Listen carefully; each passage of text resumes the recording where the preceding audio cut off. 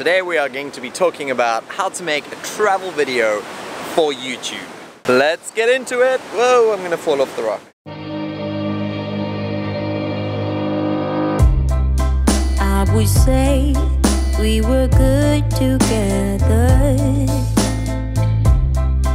I would say we had fun, but our trails will never run forever. Let's get into it. In today's video, we are going to be looking at how to make the perfect travel video specifically for YouTube. You might think that a video is just a video and you can put it on Facebook or YouTube. But what you have to understand is that every platform is a beast of its own design. And YouTube is a monster that has a very, very specific recipe that you need to use if you want to be successful on that platform. Whoa! The tide is coming up. YouTube is basically the new age TV, and there's a couple of things that you need to look out for if you want to make a travel video that is optimized for this platform. There are four subjects or four topics that I want to go into that will sort of break down what it means to make a travel video specifically for YouTube. I'm going to start with the first one, and that is the topic of trending. I can hurt you like you hurt me too. Human beings love a good trend, and it's no wonder that since social media has become such a daily sort of part of our lives, that trending is a very, very big topic in that field. Travel videos in themselves are a trending topic on YouTube. Never before have people traveled as much as they are doing right now. And with the access to smartphones and technology that is just making video creation so easy, it is no wonder, and it is no doubt in my mind, that travel videos will stop being a trend on YouTube anytime soon. However, I do want to go a little bit deeper into the topic than just saying travel vids are trending. You need to understand what the trends are in the travel video genre. To understand what the trends are in the travel video sphere, you're going to have to look at who the trendsetters are of the time. If we look at sort of 2017, even in 2018 now, Sam Kolder is becoming a household name in travel videos. If you don't know who he is yet, then do yourself a favor and go watch a couple of his videos to see what the special tricks are that he's using. I'll give them to you right now. He uses the zoom transitions and luma fades, which people have exploded all over the internet wanting to use themselves. It's great to learn how to use these things and where to place them. If you're just using them pointlessly, I can tell you now, don't do it. Don't copy the trendsetters, but definitely research them to be aware of what is happening at the time. And you can use them in small doses just to enhance the video, but don't overuse them just for the sake of following the trend. Everything that's bad in life is come to an end. Look at it, sort of make a judgment of if this tip or trick, like a certain type of transition, is going to be good for your video, and use it if it is. But if it isn't, don't force the subject. Keep it simple, because it doesn't date your video then, and your video might only trend in 3 years' time. So keep it neutral and just focus on making a good video by being original, not copying other people. Chapter number 2, a travel video style. We're letting go, drifting apart. There's no use trying to pretend. Now, there are a whole range of different styles of travel videos. Some people like to do the vlogs, some people like to do the music video style. You know, you need to pick the style that's going to suit your sort of abilities in filmmaking, as well as your abilities to tell a story. Some people don't like to talk to camera, so they stick to purely sort of that 2 to 3 minute music video style travel video. You know, the ones with the guys backflipping off cliffs and the girls in bikinis. My advice would be to start as a travel video vlogger. What does it mean to be a travel video vlogger? Well, very simply put, it's the training wheels you're going to need to start talking to camera to tell better stories. Filmmaking at the end of the day is all about telling a story. And the more that you do the vlogging and you talk to the camera, the more you'll understand how to tell a good story. As you get better and better at this, you can start aiming towards making those travel video, music videos in the future.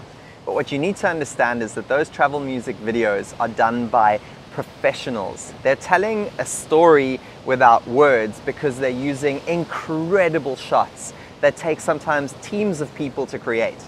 If we take Jay Alvarez, for example, I mean, that is a production video.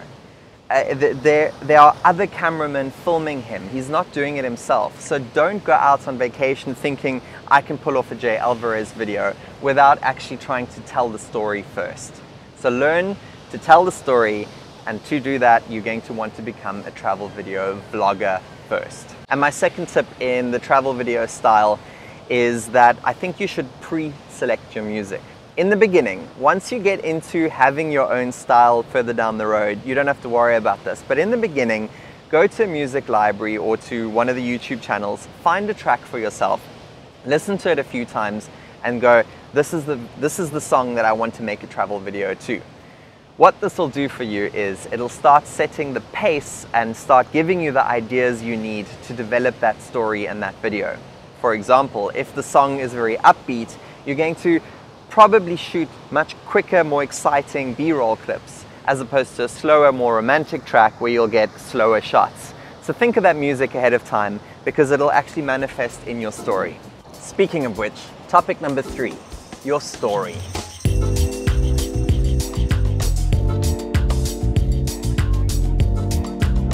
What you need to understand is that there's 2 different levels of telling stories in travel videos on YouTube. The first one is in the topic we just spoke about. It's the story of the video itself, which lives over here. But there's another story, and it sits above that. And that is your personal story or your channel's story. So ultimately, what I'm actually talking about here is, does your video align with your channel's story? Everybody on the planet has different tastes and different interests. One person might like architecture, and the next person might like food. Architecture.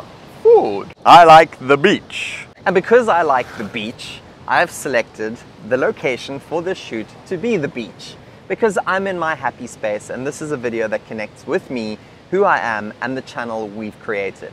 If you look back at the last couple of videos that we've done on Travelvids, a lot of them have been at the beach. So how does this apply to you and your travel video on YouTube? Very simple. What is your interest?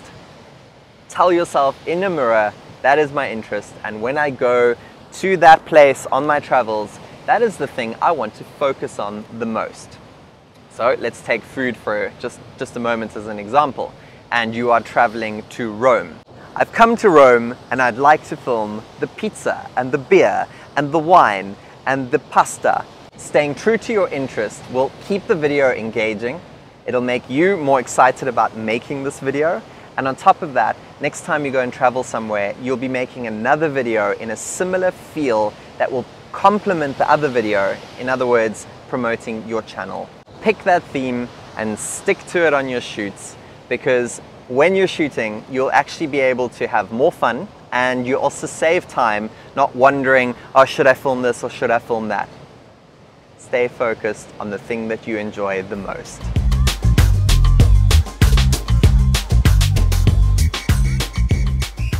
YouTube is a platform that is still growing, and it's developing, and it's changing all the time, and it's changing fast. Some of the things that we're noticing at the moment is that longer videos are actually becoming more admirable.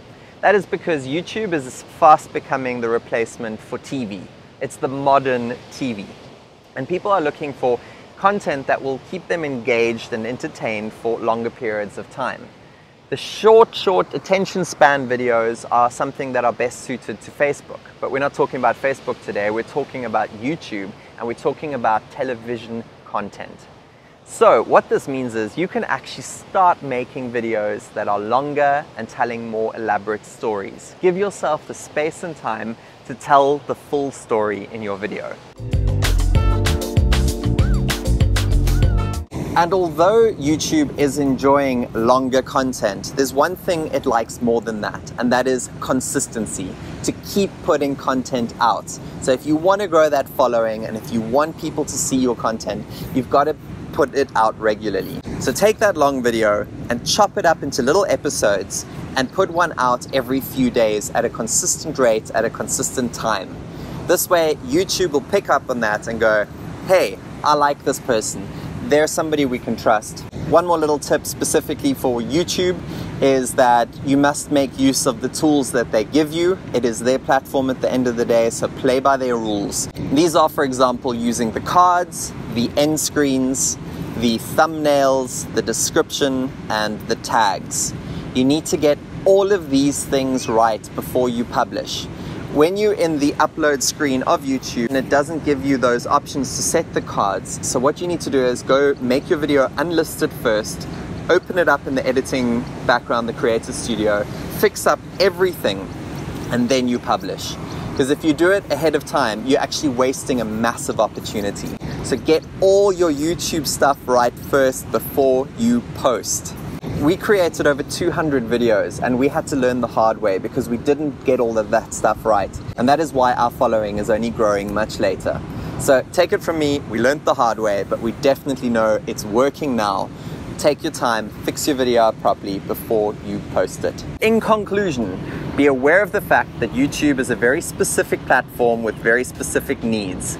They're very, very easy things to follow, and actually by listening to the stuff that I've said in this video, it'll make your own life easier.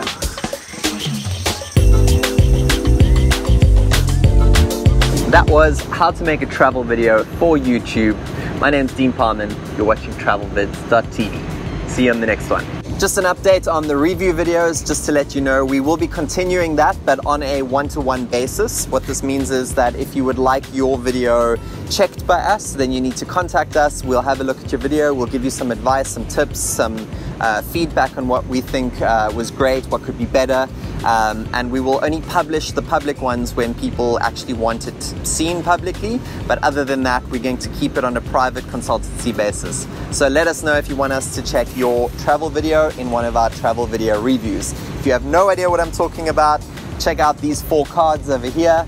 These are the last few travel video reviews that we've done that have gone out to the public.